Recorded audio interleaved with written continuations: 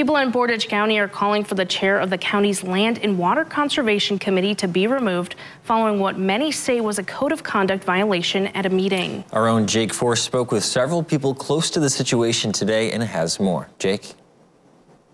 That's right. People I spoke with believe David Peterson, who currently serves as the chair of the Portage County Land and Water Conservation Committee, has put agricultural interests above the growing need to address high nitrate levels in the well water of Nelsonville. In a heated exchange during a county board meeting in September, Peterson repeatedly denied these claims. Today, I spoke with several people close to the issue about how it got to this point and what comes next.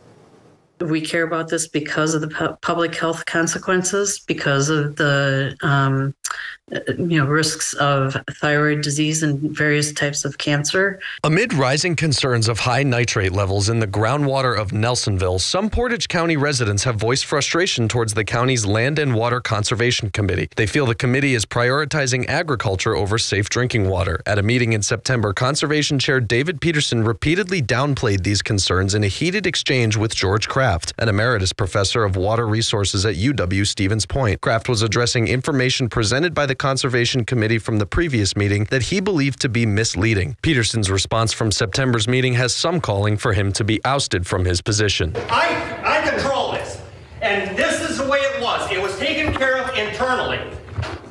Correct? Does anybody else understand this? No. We're left unknowing about what the rationale was there, except maybe to squash unfavorable information. Kraft says the evidence of polluted drinking water is overwhelming and that the matter would be long over if it were being handled in court. But we're in a political process here where agricultural interests dominate, and they're continuing to kick this can down the road. Peterson later said during the meeting that farmers take precedent over scientists. Nelsonville resident Lisa Anderson said she has multiple farmers in her family, but that Peterson being a farmer himself is proof that the committee needs to change. They put farmers on this committee who are outright obstructing any kind of accountability. We need people who prioritize safe drinking water, which half the residents of this village don't have right now. New Hope Town Supervisor Ray Reeser says Peterson's outburst was not uncommon and that the Conservation Committee has previously thwarted a number of concerns brought by both residents and qualified experts. His behavior, as you saw in the video, yelling at George,